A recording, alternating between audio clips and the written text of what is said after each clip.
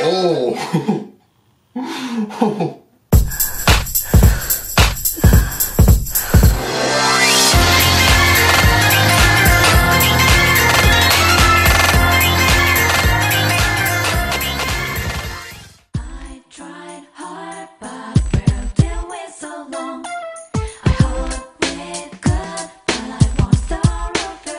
Is it too dark? Nah, it's fine. So what's up, guys? Okay, look. I would have uploaded sooner, but two things have happened recently. One, I started school again. Two, this game just had to fucking come out. And I've already poured 120 hours into it. I wish I was kidding. But yeah, that's what I've been doing recently with my time in quarantine. But anyways, like I start off with every video, thank you guys, I really do appreciate you for all the support on the previous video where I reacted to Shama, another masterpiece by Miyashita Yuu, Nier Kajitsu, Wuma, the animators. And in this video, I'm going to be reacting to the fan favorite in the comments section of the previous video, Cool Boy by Miyashita Yuu. Now, I don't think this one's connected necessarily to like the other shit, I don't know. However, it doesn't matter, because with any music video by Nier Kajitsu, it's going to be good. It doesn't matter. I'm eager, I'm excited, I'm ready for Miyashita Yuu's voice to just do things to me, like always. I have to make sure. Are you ready? I'll wait.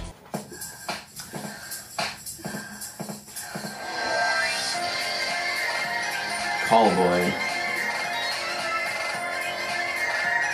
Probably turn it up a little bit.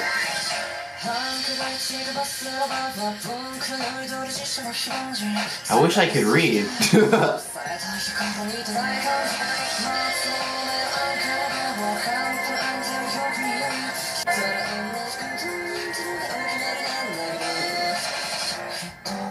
Hello. You. It got darker. Oh, they're at a bar. He's with a girl.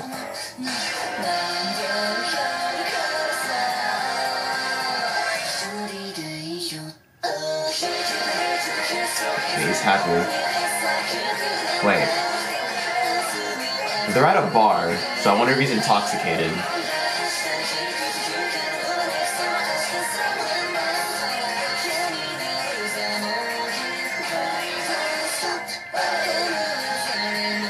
Okay, so he's holding a cup.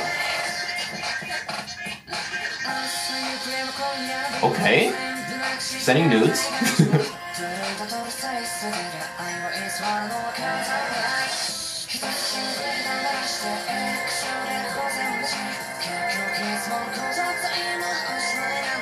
What are these pictures though, actually? Whoa, okay, hold on. Okay, so straight off the bat, I can already tell there, like with every one of these music videos, I can already tell that there's definitely symbolism in this that I'm sure I'll be able to, you know, piece together a little bit more in the next watch through with subtitles. But I mean, so far, yeah, I mean, this whole thing is very. I feel like I keep repeating what I say with his other music videos. It's because it holds true throughout all of them that they're very visually stimulating. Like you see, like this image right here, you can't look away. It just really draws you in.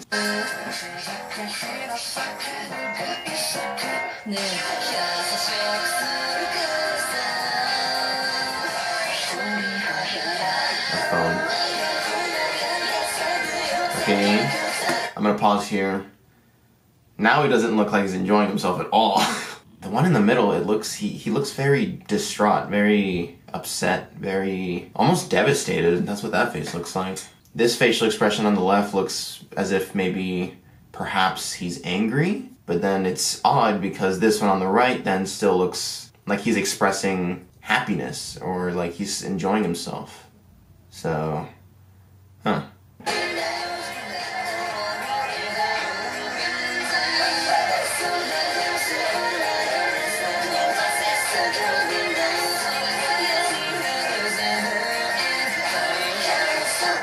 Can't stop. Wait, what did it say? Did it say can't?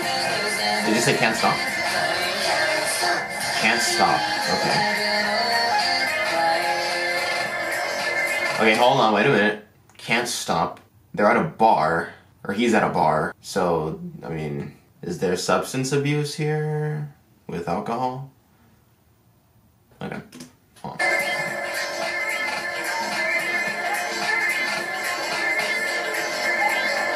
The fuck is this? Oh! Oh my god. That voice, holy shit. Oh shit. I've already praised Miyashita Yuu's voice for having range, but I thought I've heard what, like, everything there is to hear when it comes to his range. Like, he goes high, he goes low, but this was like, he made his voice raspy.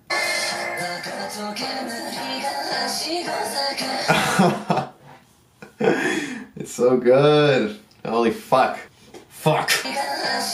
It matches, it even matches the room. Because it looks like the room's being filled up with smoke. When you smoke, what happens to your voice over time? It gets raspy. So, like, he made his voice raspy here to fit this current theme right here in this clip. Details, man, details.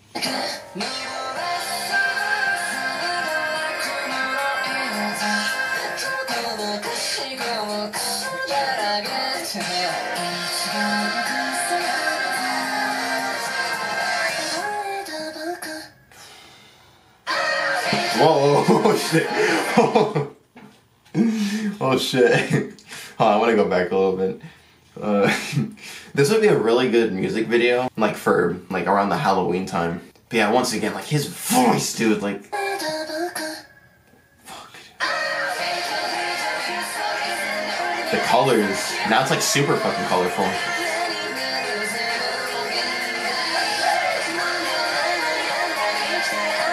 Beautiful, holy.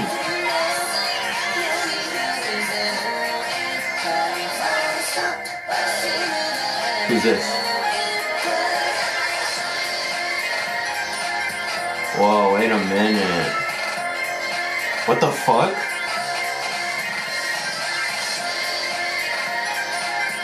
Wait, who is that?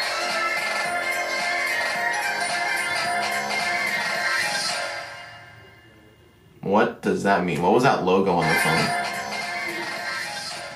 What is that?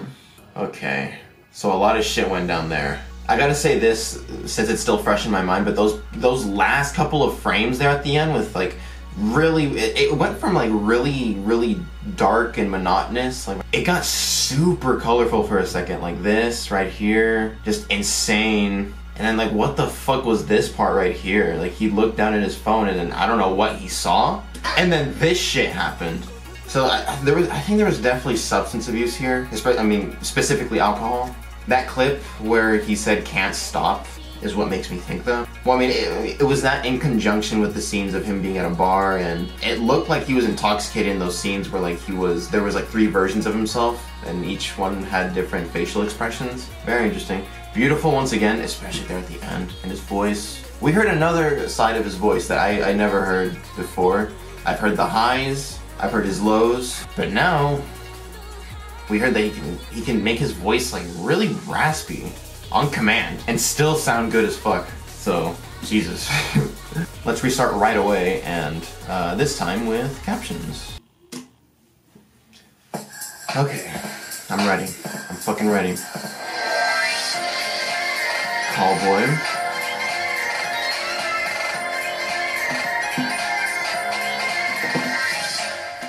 The underground bar in the rundown part of town is where drunken fools become self-proclaimed geniuses, full of people wanting to abuse others, and people wanting to be abused. Ooh.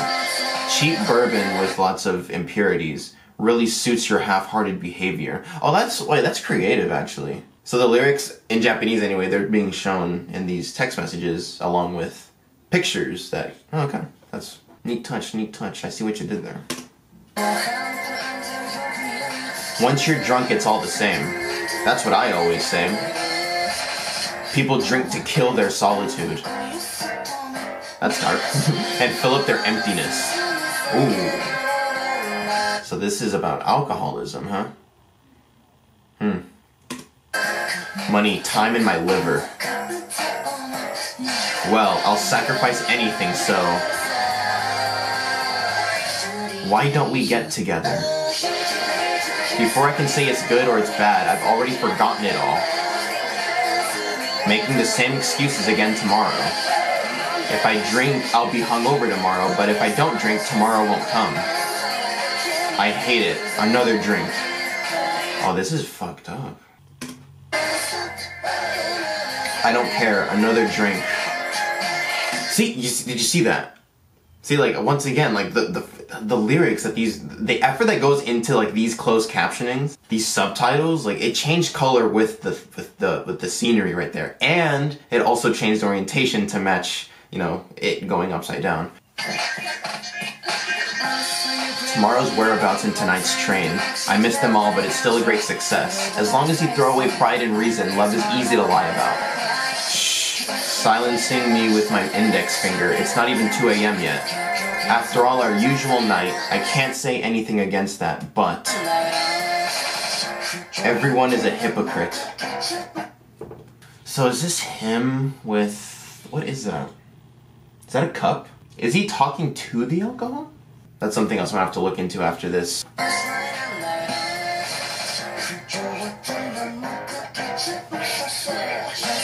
Hunting down gentle lies like animals.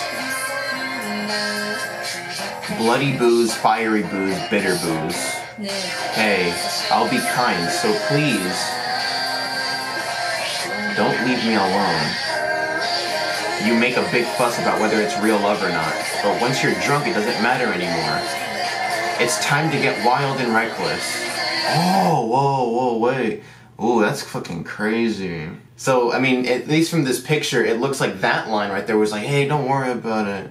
Let's just enjoy ourselves. You stress too much. It sounds like it's coming from this happy guy right here. And these two guys are like very obviously not down with that. They're crying inside. But maybe externally this is what's showing. And this is what's overpowering these suppressed emotions right here. I could be talking out of my ass, but that's just what I'm getting from that line and this imagery. Oh wait, and since even that anyone didn't choose me, I hide my tears and get even more drunk. Also, he's lonely? I hate it. Another drink. Can't stop. Without any meaning, another drink. This is, okay, yeah, this is, So he's alone, isn't he? And it seems to me he's trying to fill this emptiness within him with alcohol because it gives him a sense, it gives him an escape. Even if it's momentarily, he wants it because that's all he has. And the reason why he turned into an alcoholic is because of that fact, exactly, right there, where it's like, that solution's very temporary, and this is obviously, this is now getting into, you know, touchy territory in real life. Just alcohol is it's a very temporary happiness. The reason why I say happiness is because it's not really happiness, it's more of just making you forget, and it's more just like suppressing and pushing your worries and your troubles under the rug for a little bit, so that it's like out of sight, out of mind, but you're not really taking care of it, and it only lasts for a little bit, and you're just, I mean, you're gonna end up back at square one. And what a lot of people do is they don't want to let go of that fake happiness, and so they continue to drink more and more and more and more because it doesn't last forever.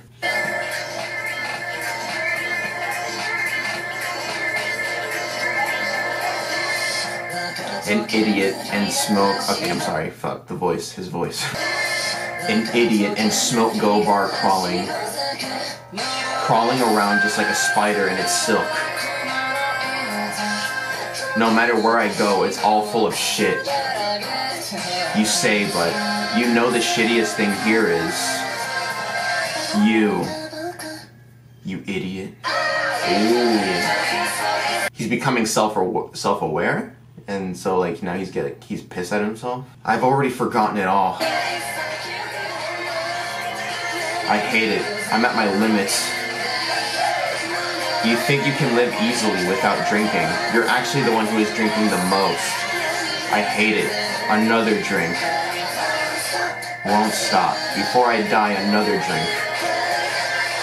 Who is that?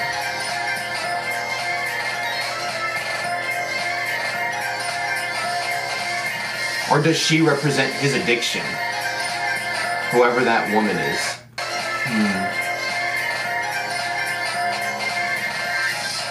What is that though? Oh, subtitle by Sharp Fangs. Is that just like the logo for... So that's the people behind the subtitles. Thank you, Sharp Fangs. For real, they give really, really, really good subtitles. They don't have to go the extra mile, but they do. Okay, so before I move on to finding a theory breakdown, like something that kind of like spoon feeds us all, from what I gathered from it, it looked like a guy, once again, a guy who struggles with loneliness. And he mentioned at some point in a line that says like nobody chooses him or like nobody wants him. So he chooses alcohol because alcohol gives him a sense of happiness, forgets everything, and so he becomes an alcoholic. And from what I gathered from the lyrics, it's almost like this entire music video is a conflict with him and himself, like him against himself. He's angry at himself for being the way he is, I think. He also sounds sad that, you know, that things are the way that they are. But it's like no matter how much he himself knows it's bad what he's doing, he cannot stop. Like there's that voice in his head that's just like, what was the phrase? I hate it, another drink. Or like he's just going in circles in his own head. But you know, in circles, if you're going in circles, guess where you're always ending up? You're always ending up at the same point over and over and over again. The one thing I'm not 100% sure of is the girl at the end. The girl that he was talking to at the bar, and the girl that shows up at the end pouring the liquid on him. Obviously it never shows her face, and I think it does that for a reason, in that she's not a real person. Maybe she herself symbolizes the alcohol, because this guy was texting, or it seemed like sometimes he was talking to the alcohol, or perhaps he was talking to his addiction. So perhaps the girl represents his addiction for drinking. Yeah, that's what I was able to interpret on my own. I'm going to try and find somebody else's theory breakdown to see if it somewhat aligns with mine, or we may just find out that I'm stupid as hell and that I'm talking out of my ass. But yeah, okay. I'll see you guys in a couple seconds. Okay, so unfortunately I wasn't able to find a fancy Tumblr post that's like, you know, really goes super into depth with everything. However, I did find a comment by Time Bomb. Oh, she draws, or he draws, sorry. Credit to you, thank you. So there is a guy and he loves drinking and meeting women a lot, but never manages to get with anyone and keeps drinking to keep himself busy. He eventually breaks up with many relationships and keeps smoking. His habit literally kills him, and the woman at the end is a personification of his love for drinking. I know this isn't perfect, of course, but what are your thoughts? Okay, let's see what somebody else has to say. This one is by Princess Aeolian. I think that he already had a problem with drinking, and he was with the woman he met at the bar for a while, and she kind of had enough of his bad habits later on in the relationship. She confronted him about it, and it caused him to drink even more. Then, near the end, she kind of digs into him, and he loses his mind and realizes that he has a problem. Still doesn't stop him from drinking though. In the end, he can't break his bad habits and can't change for her, so she poisoned him. Got this theory from the text messages and the telephone when he said, "Don't leave me alone," during some parts. It sounds like he is having a convo too. I didn't get that vibe though, I don't know why. Time Bomb actually goes on to reply to this and says, first he starts off kind, you know, that sounds really good. I agree, it could be the fact that he couldn't break his habits, which, you know, we all know that. However, except please don't hurt me. So cute. I believe he knows that he has a problem and keeps drinking anyhow and goes to have sex with women. The girl who poisoned him found that he cheated. Cheated? Where was that shown? Okay, I found this other guy that it looks like he really like did his research. Brian Hokage. Actually, we get to know the identity of the girl in the end. The artist who created the song, Pseudo, made another song called Call Girl, which has the same beat and similar lyrics of Call Boy, which is how we know it's connected. The girl in Call Girl has similar hair to the girl at the end. In Call Girl, a girl is talking about her affection of the boy in the video until the end, where she figures out her love's been wasted. We see in Call Boy at this time, 124, how the boy lies about love and leads girls on for sex. The girl from Call Girl was probably heartbroken from him, going around with other women, and from finding out he was faking his love for her. Oh, that would explain that one line where he said, like, stop stressing or stop worrying about how if this love is real or not. Also, in the end, maybe it's just me, but it looks like she's pregnant too. The boy definitely died. He mentions one last drink before death. Either she killed him or he died himself. The crowd is staring at her in the end, so she definitely made a scene, either kicking his dead body while pouring alcohol on it, or beating him to death while he's drunk / passed out, or leaving him to die while he overdrank. When the boy was talking about being lonely, I'm pretty sure he was starting to open up to people, but because he's in such a toxic environment where feelings don't matter, none of the girls he talked to listened to him, and because of his toxic personality, girls who would, like the one in Call Girl, or the girl at the end that supposedly killed him, received his wild and violent personality when he was sober. Probably hit the girl in Call Girl in the eye since we can't see her left eye. So I guess he really was like fighting with actual real people. I don't know why, I guess I just didn't get the vibe that, from the way I read it and like the pictures I saw, it never really struck me as like he was actually fighting with a physical person. Like the girl literally only shows up at the beginning when they're sitting at the bar and at the end when he dies. So I kind of figured the girl wasn't real and she symbolized something. Holy shit, that is very, very interesting. In short, don't drink. So from those comments, this guy's a fuckboy, right? He leads on girls. However, apparently deep down he's lonely because I mean, he said that no one chooses him at one point. There are some parts that I can take away from the theory breakdowns that I just read, and then there are some parts that I want to retain from mine.